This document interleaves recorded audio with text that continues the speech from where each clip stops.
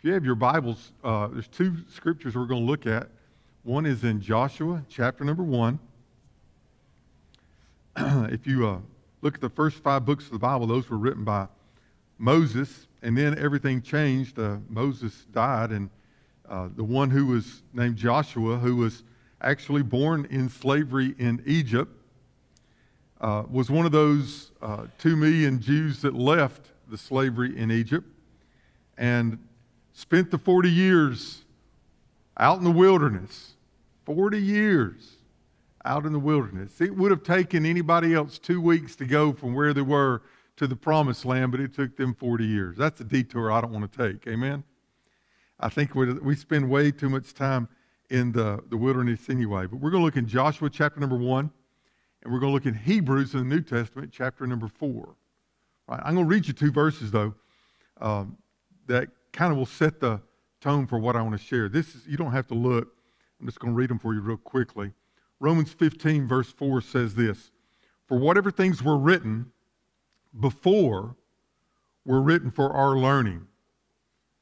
The word literally means they were written for our instruction so that we could be taught. Something we didn't know, and these things were written down so that we could learn that instruction. And in 1 Corinthians chapter 10, verse 6, the Bible says this: "Now these things became our examples." And he's actually talking about the children of Israel as they left the bondage of Egypt and they went into the wilderness. Like I said, it could have been a 2-week trip, but it took them a whole lot longer than that. It took them 40 years. 40 years of wandering in the wilderness, right? He said, but we should learn from their example. And in the 11th verse of 1 Corinthians 10, it says this: "Now all these things happened to them as examples, and they were written for our admonition." A lot of people look at the Old Testament and they look at Israel and they say, well, that was them. That's Old Testament. We're Christians. We're followers of Christ. Well, they were supposed to be followers of Christ too, the Messiah. They were supposed to be the followers of listening to the Word of God and being obedient unto that Word. And the problem is that they had unbelief. That's what it said in Hebrews 3. Because of their unbelief, poison. Unbelief is poison to the Christian. And we need to understand that God wants us to move from the bondage of Egypt. I'm going to give you 4 quick steps. Let's just put them right here up front. We need to move out of those things that puts us in bondage. That's the symbol of where we were before salvation, right? We were in the bondage to sin. We need to move out of that. They crossed over the Red Sea, but then they moved into the wilderness. And we don't come as soon as we get saved. We have everything the Spirit wants us to have, but there are also some things in our life that we've got to learn. We've got to walk with Him. We've got to grow. And so that time there was a time of, are you going to believe or are you not going to believe? And for those that didn't believe, it cost them 40 years. But then you had to go out, and then they had to go through the wilderness. But then they got to the promise of what God laid before them, and they got to the Jordan River, and you got to go in. This series has been called Choosing Victory. You chose victory when you chose Jesus to be your Savior and Lord, but you got to walk it out. In the New Testament, it talks about abiding with Him. The Christian life is to accept Him and come to know Him and to experience Him. Not only in heaven, the Christian life is not just a destination. It's a walk. It's new life. And some want to just say, well, I got saved. One day I'm going to heaven. I mean, I'm living in a world like hell now, but one day I'm going to get there. Listen, He gave us victory not only after we die, but He wants us to have victory today. Plain, simple, trust in a God that's gracious, that loves us, that has promises of blessing for us. So you have to go in, and then you got to go on through. Even after you learn to choose victory, if you think for a second that I'm preaching one of those sermons that just trust in Jesus and everything's going to be just gloriously hallelujah, you're going to get happy, you're going to get rich, you're going to get, everybody's going to love you, you'll get all the fame, you'll get all the... that's garbage, right? You have the victory because Jesus is in you.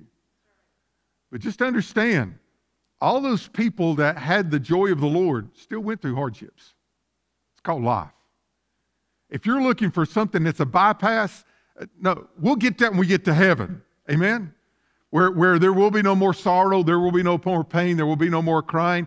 Everybody will love everybody. But right now, I don't think everybody loves everybody. I think there's still some difficulties. There's still some hardships. And listen to me now. Christ is telling us that He'll be with us in the hardships. He'll be with us in the circumstances. He'll prove that Christianity works by letting us go through some of the most difficult things. Because if we didn't go through difficult things, we wouldn't need Christ. And the world would just look at us and say, well, they're just blessed. Well, I am blessed, but they need to know the reason why I'm blessed. So we need to understand that God wants us to go out so that we can go through, so that we can go into the victory, and then go on to glory every step of the way, trusting Christ. So anything else is just vanity. I mean, you can follow the wisdom of this world, and you may build a worldly business. You can follow the truths of this world, and you can raise a worldly child. You can follow the successes of this world, and you can have a lot of the joys that this world can give you. But Solomon said that they were fleeting. He called it vanity. He called it like a vapor. And really, if you think about all the people in this world, a lot of them that have all the things that so many people are trying to get, fame, money, all the happiness of this life, all the joys, they don't want to leave anything out. Those people are some of the most miserable people you'll ever want to meet. They may have the biggest house, they may have the best clothes and drive the nicest of cars and have nobody to share it with. They may go through 1 divorce or 2 divorces or 3 divorces or 4 divorces. They may go through this job and that job and that job. And they used to have that friend and they got mad at them. And then they had this other group of friends and they got mad at them. And this boss fired them. And I mean, it's just, look, that sickness, that trouble, that bankruptcy, all those things in life are just those things that are there. But God allowed us to have this blessed thing called life. But we need to learn that He is the God of life. He said, I have come that you may not only have life, but you may have it abundantly. That's not just getting a ticket to heaven, but it's learning that heaven's not a destination. Heaven is Jesus and me.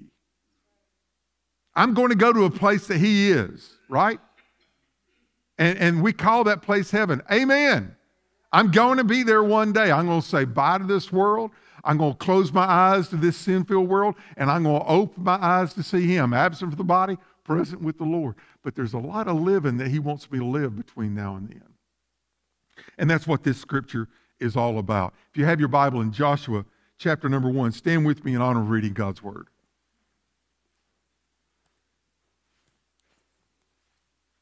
Joshua 1, verse 1. After the death of Moses, the servant of the Lord, it came to pass that the Lord spoke to Joshua, the son of Nun, Moses' assistant, saying, Moses, by the way, wrote the first 5 books of the Bible, amazing man, prophet of God, man of God. Moses, my servant, is dead. Now, therefore, arise, go over this Jordan, you and all this people, to the land which I am giving to them, the children of Israel. Every place that the sole of your foot will tread upon, I have given you. Listen, that's past tense. But yet that's something they haven't even gotten to yet. The promises of God, He's already promised them. He's already placed them before us. He said, but you're going to walk them out. Every place that the sole of your feet, listen to me, Christian, is already conquered territory. God's already given it. It's already yours. It's there for you, but you still have to walk it out. He said, every place that the sole of your foot will tread upon, I have given you, as I said to Moses, from the wilderness and this Lebanon, as far as the great river, the river Euphrates, and all the land of the Hittites to the great sea, that's the Mediterranean, toward the going down of the sun, shall be your territory. No man shall be able to stand before you. all the days of your life. That's what cost them 40 years earlier, fear. They didn't think they could do it. But God's already told them that they could. He said, as I was with Moses, so I will be with you. I will not leave you, nor forsake you. Be strong and of good courage. For to this people you shall divide as an inheritance the land which I swore to the fathers to give them. Only be strong, very courageous, that you may observe to do according to all the law which Moses my servant commanded you.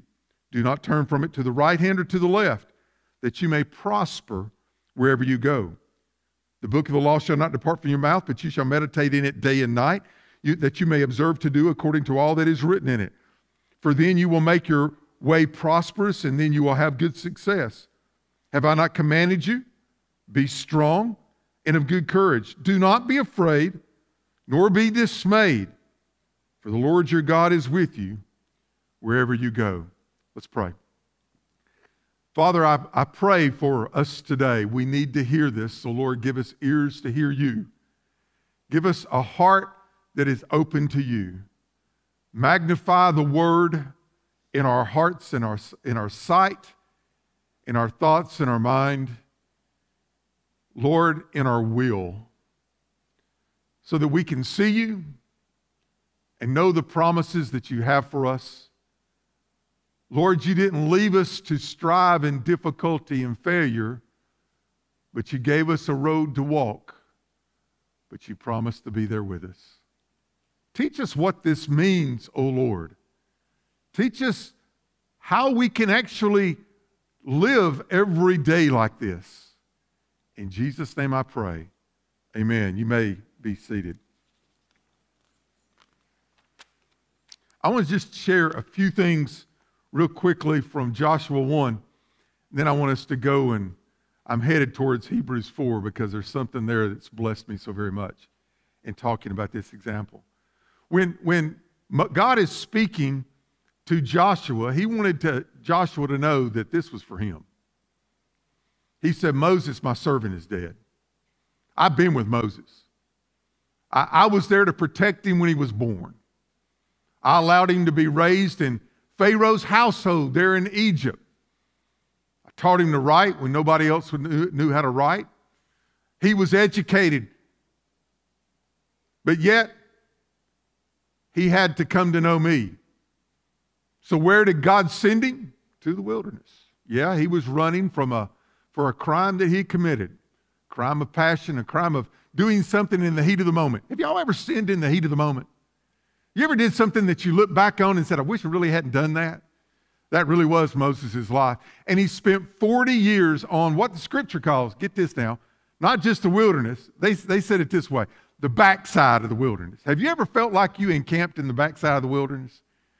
Lord, have you forgotten me? For 40 years, he just dealt with dumb old sheep. Well, then God met him. God called him. God sent him to Egypt. But God didn't send him to do the work. He just wanted Moses to be a frontline spokesman for the goodness of God, and then Moses would just be there to witness the power of God being manifested. And by the way, the power of God was there, and Pharaoh, who would not let them go, told them that they had to go. And the direction of God led the children of Israel, not only was out of Egypt, but to that place by the Red Sea, with mountains on this side, mountains on this side, an angry army behind them and the Red Sea before them. What were they to do? Trust God, believe God, and walk it out. And God made a way, and they walked through in peace. But when they got there, the law was given. And they were living it out in that society of life, in those questions of life. And God led the people to go and spy out the land. 12 of them went in. All said it was beautiful. All said that the fruit was amazing. The territory was wonderful and glorious. But 10 of them said, I don't know about this. We can't do this. We're not soldiers. They got fortified cities in there. Yes, it's amazing. It's good. But there's giants over there. And we can't do this. Unbelief. Let me remind you once again, unbelief spreads. And for 40 years, everyone 20 years and older died in the wilderness because of unbelief. that wasn't on God. That was on them. If you're going to get saved and lived in the wilderness, if you want to follow the wisdom of this world, if you want to have your PhD in just accumulating things down here, but not accumulating things in here, which is your spirit, which will live forever, where you can take it home to heaven and be with Him, where you can make a difference for eternity down here, that your life have purpose and meaning. If you don't want to do that,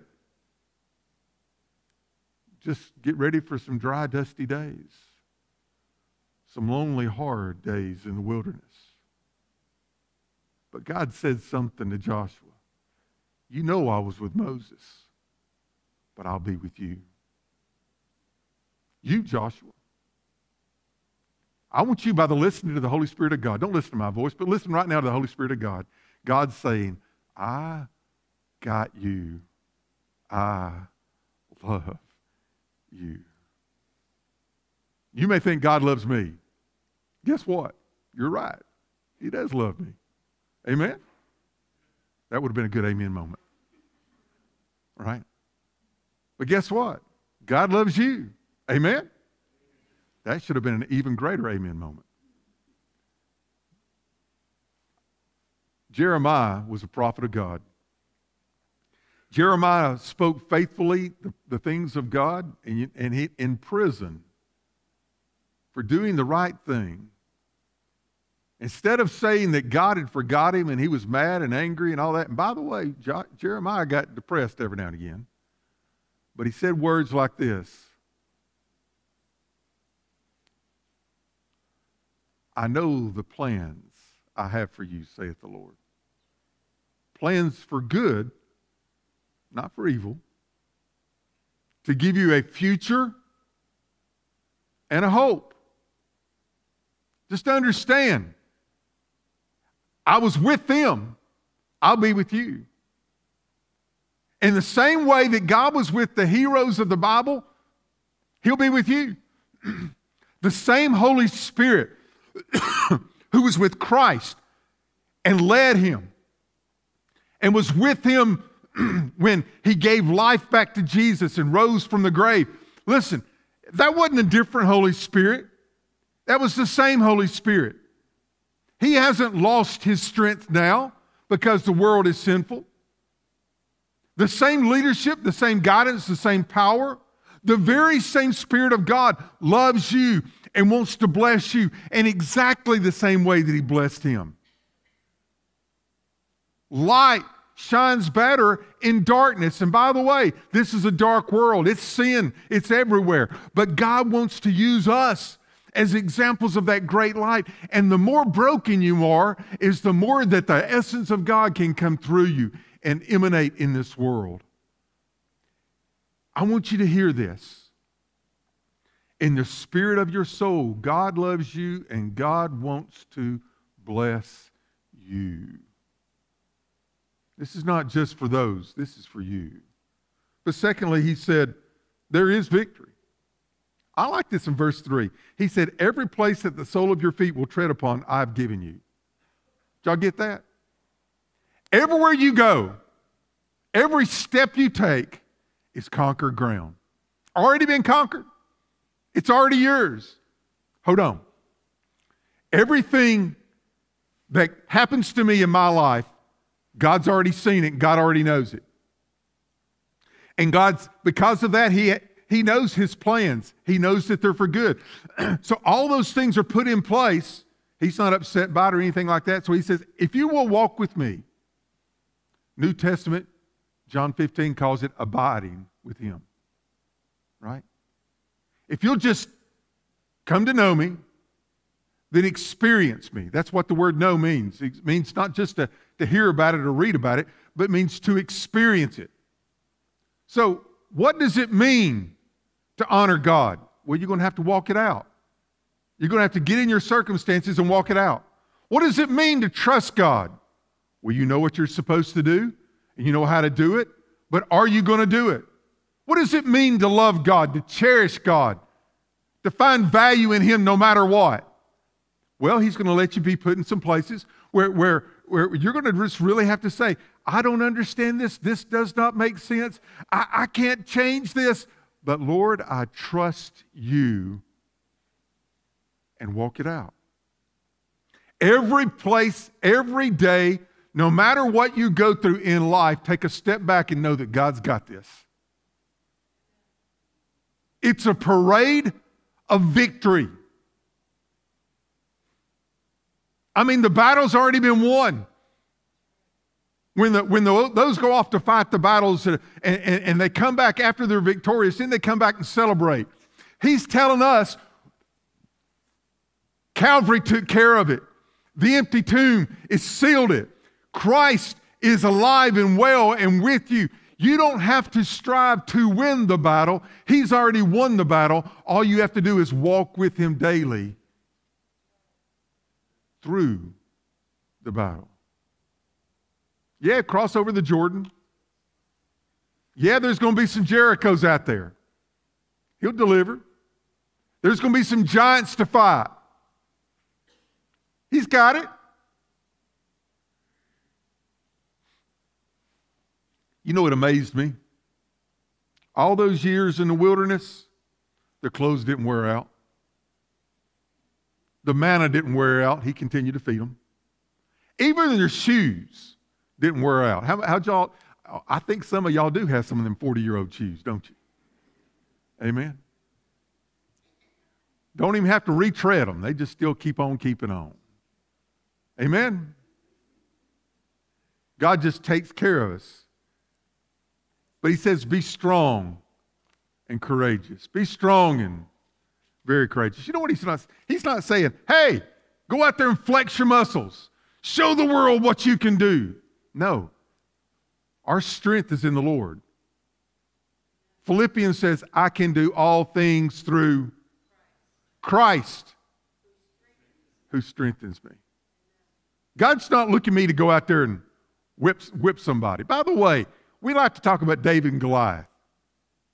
Who won? Do you think all that was David? Come on. You think God had a hand in that? Do you think maybe God's hand was on David's hand when he slung that rock? You think God's hand will be on your hand? I got it more than that. I don't want just his hand. I want his hand. But I want to be in the shadow of his wing. I want him to put his arm around me so I can feel the heartbeat. I want the love of God y'all know what it's like to be around somebody and you just feel loved? I want that every day, no matter what. Do you feel loved by this world?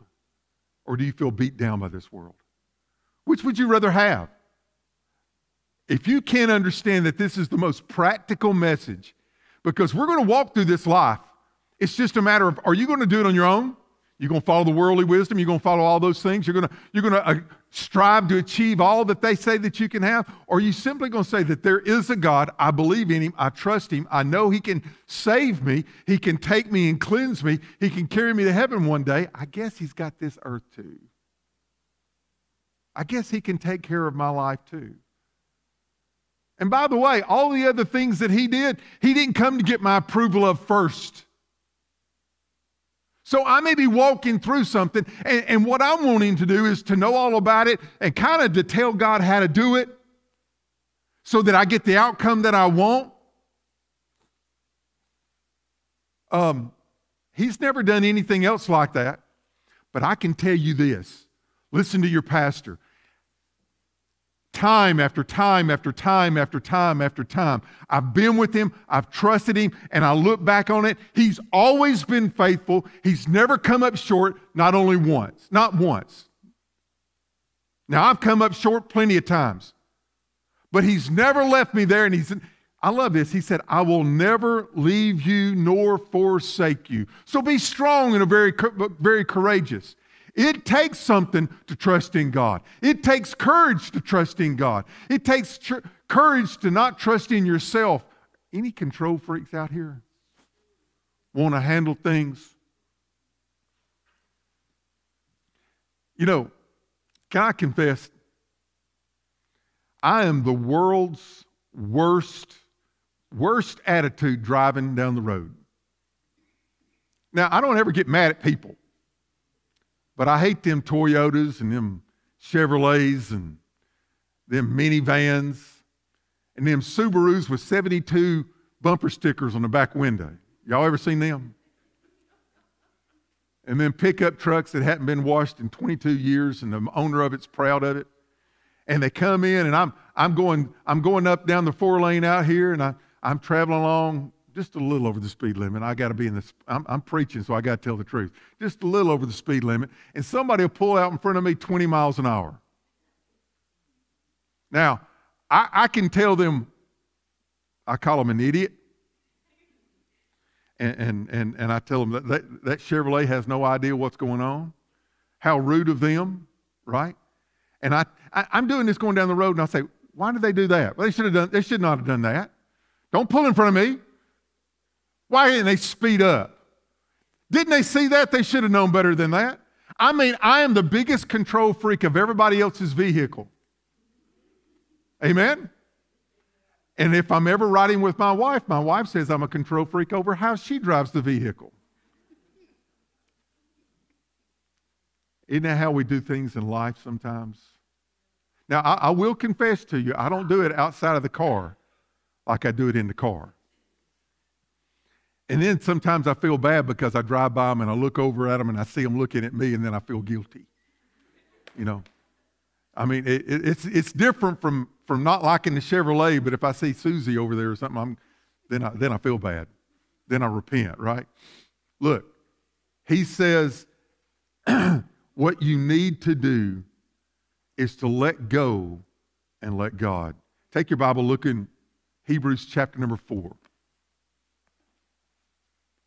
There's a word that I want you to see and hear and know.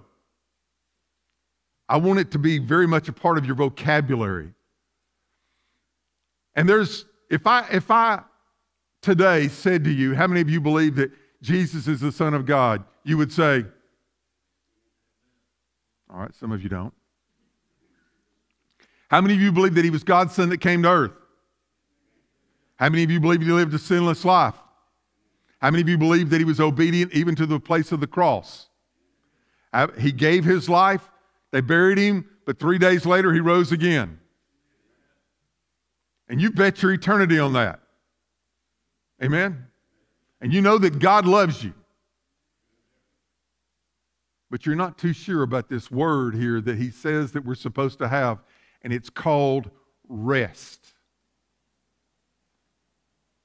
Look at the last verse of chapter 3. It goes like this. So we see that they could not enter in because of unbelief. That's one of those that died those 40 years out in the wilderness.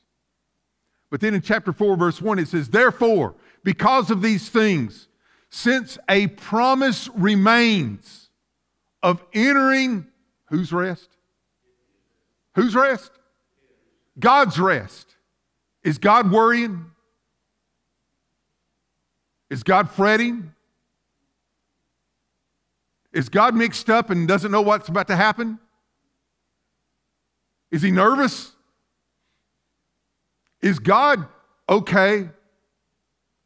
I mean, as he's on the throne and he sees we listen to the news and we look at the world and we say, this place is upside down.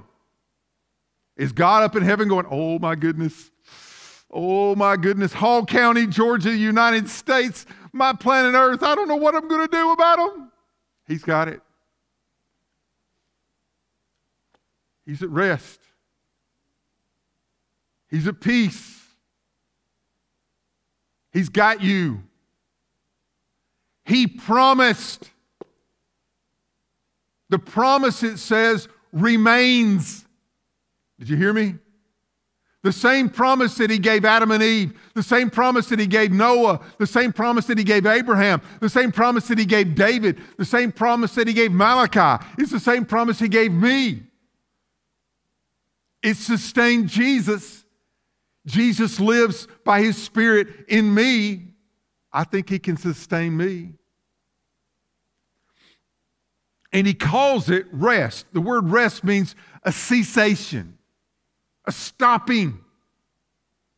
So if I'm anxious in my life, he says, stop it. If I'm worrying, he says, stop it. Pray, but don't worry.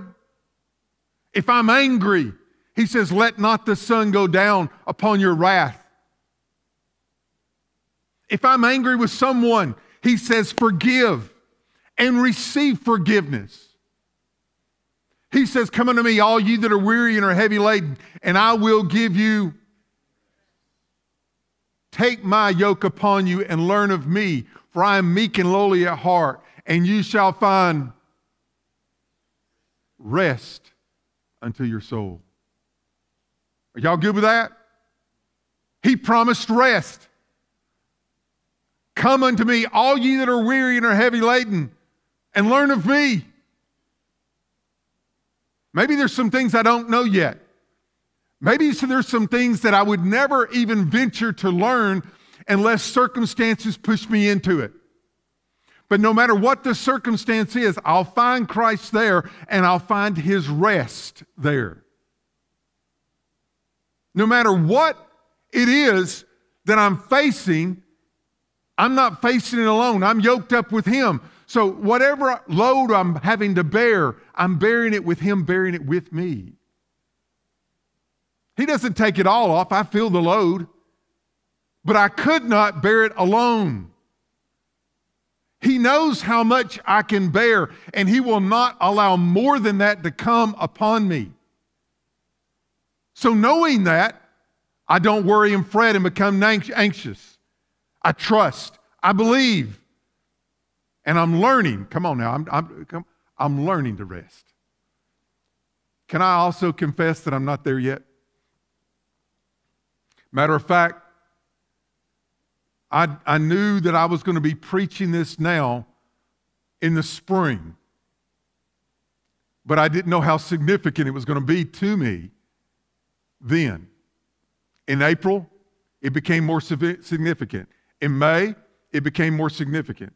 In June, it became more significant. In July, it has become more significant. I dare say that in August, it's going to be just as significant. This is not just something that God's saying, I want Preacher Brian to preach this sermon so you can feel good and go home and put your feet up and just continue doing things the way that you're always doing. That would lead you into a 40-day journey in the wilderness. But there is a rest if you want to enter in. Look what he says. For indeed the gospel was preached to us as well as to them. But the word which they heard did not profit them, not being mixed with faith in those who heard it. So when they heard the word, they said, oh, that's fine and good, but it's not going to change my life. But if you can take faith, which means I don't see it, I don't understand it, yet I believe it, and I trust it, and I'm going to act it out.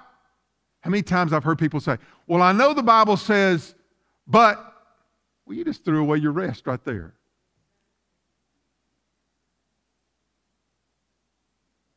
I know I'm supposed to, but, and it's usually, you don't understand. Man, I wish I had $1 for everybody told me I didn't understand. And guess what? I don't understand, but Christ does. And there may be some things that you've gone through that I've gone through too. Maybe I can encourage you. Maybe you've gone through some things that I haven't gone through, and you can encourage me. But here's the thing is, God said, I will be with you. If you will put the faith in it, I'll meet you there. I've always said this. If you take one step for God, he'll take 1,000 for you. Now, that's a wrong statement because there's no way you can calculate how many steps he'll take for you. But you have to take one for him.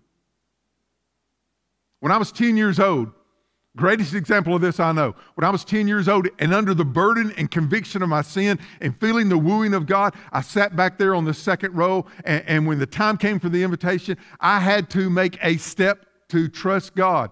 There was nothing magical about walking down there other than it was a step of obedience and confession that I wanted Christ to save me. And I've always said this. I took one step out and I think I floated the rest of the way. After that first step, all the rest of them were easy. But we got too many wilderness Christians who hadn't even taken the first step. And I can talk about just 20 different areas in our life, or 30 or 50. And I'm going to tell you, at that place, in that circumstance, God is there. God can make good out of evil. He'll be with you. He will not leave you alone, and you can have rest.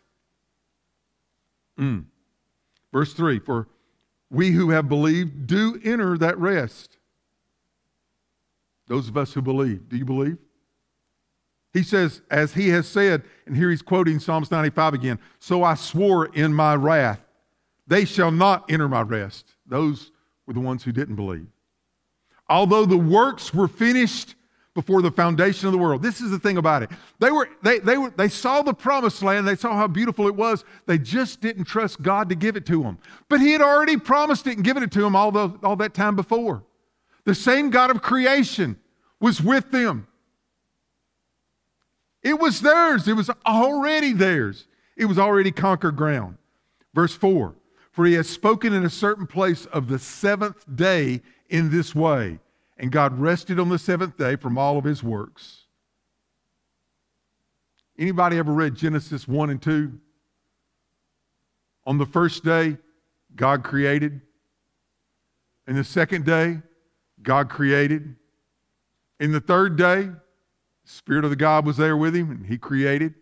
And the fourth day, and the fifth day, and in the sixth day, all of those things, the power of God was manifested. God spoke it, and the power of God took it and made these wonderful things happen. And on the seventh day, it says this: he rested. Now, hold on. Was he tired? Woo, I've been creating the universe. My goodness, I'm tired. Woo, I need to sit down. I don't think so. What in the world was he trying to tell us? The word rest means a cessation. So God gave us this example. Are you listening? God took a step back and said, this is the Sabbath. We're going to rest to show us that his work continues on. He built us a day to show that he's put all these things in motion and it doesn't need your help. He's going to keep it going.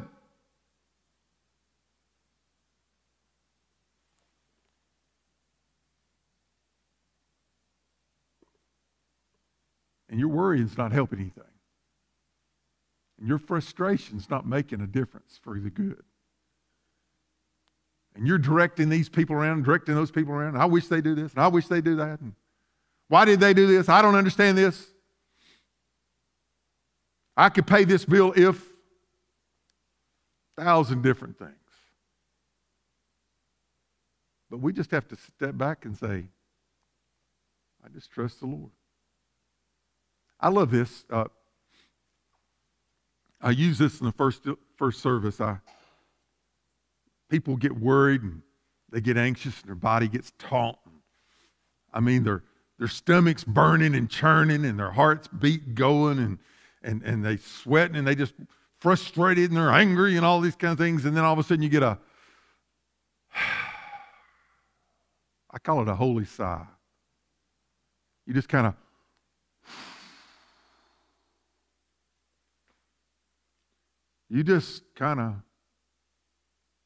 let go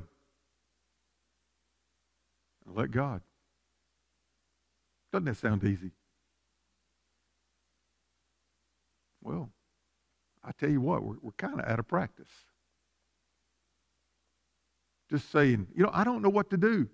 This past week, I've had probably 4 that have come to me and they said, Pastor, I just don't understand. I just don't know what's the next step. I just don't know. And I look at them and I say, I don't know. You know the truth? I don't know. But I know the one who does.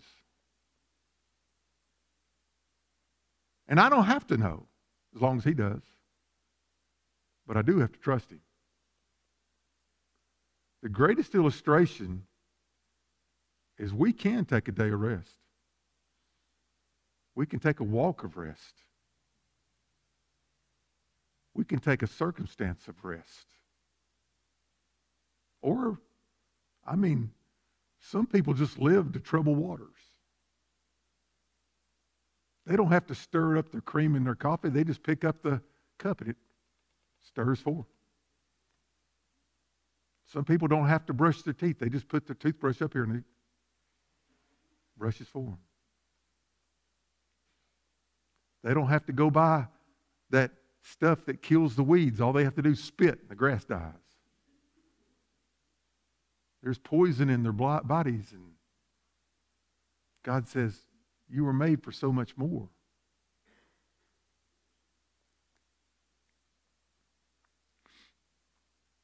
Verse 8 says, for if Joshua had given them rest, he would not have afterwards spoken of another day. There remains therefore a rest for the people of God. There remains therefore a rest for the people of God. For he who has entered his rest has himself also ceased from his works as God did from his. I'm going to give you what I think is the greatest example of rest that I know of. And it's my Lord and Savior, Jesus Christ. If you trust Jesus Christ as your Lord and Savior, you know what he did for you? He did leave heaven. He did come down and live for you. He was abused and rejected. He was mocked. And they did some absolutely terrible things to him. And they crucified him on the cross. And he allowed it. He allowed it. Don't say it's going to be easy. It wasn't for him. They killed him. He gave his life. They put him in the tomb. But 3 days later, he came back so that we could also have life and we could have it abundantly. And he shared with his followers for 40 days. And he went up there on a mountain and he raised his hands and the law of gravity was suspended and he just ascended back to glory. And what it must have been like when Christ made it home and all the people that were there and they saw him and they saw the wounds in his hands and his feet and they knew what had happened, and he walks to the place of glory where the throne is, and he takes where the blood could be applied for my sin and for your sin, and he applies the blood and he sits down.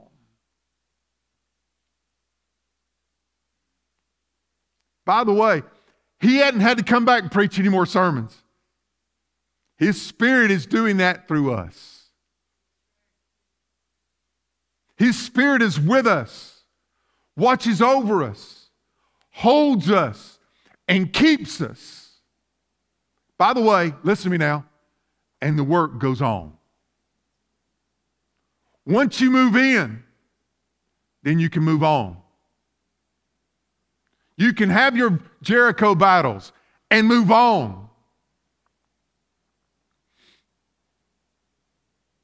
Today, grab your cup. I want you to see the living example. I know of no greater picture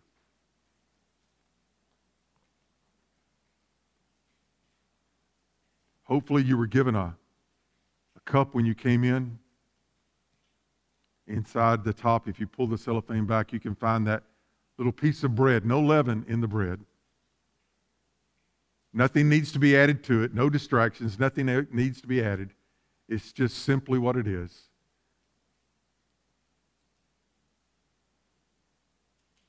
Jesus with his disciples, to teach them this, said, "This is my body which is broken for you." Come on now, listen. And he took it and he broke it and he gave them to it. Then gave it to them. They didn't do anything to earn it. They just received it. Christ did all the work. We just are the beneficiaries of it. If I was in glory today, I would want to be at the feet of Jesus, worshiping him for who he is and for what he has done. That needs to be our heart and our thoughts today. So take that bread and remember what he gave for you as you take that bread. He was broken, so you don't have to be. Then as you open up the cup, you can see the juice that represents the blood of Christ. We needed a sacrifice that was pure and complete, and that was Jesus. The Bible says the life is in the blood. He gave his life so we could have life. It had to be the pure sacrifice. Listen to me very well. It was sufficient. It made the way. There's no sin that it can't cleanse. There's no soul that it can't save. There's no life that he can't keep and hold forever and ever and ever. No sacrifice that we could make that could pay that. He paid it for us. So with your heart bowed, let your lips receive the forgiveness of sin that comes through the blood of Jesus Christ. You can drink.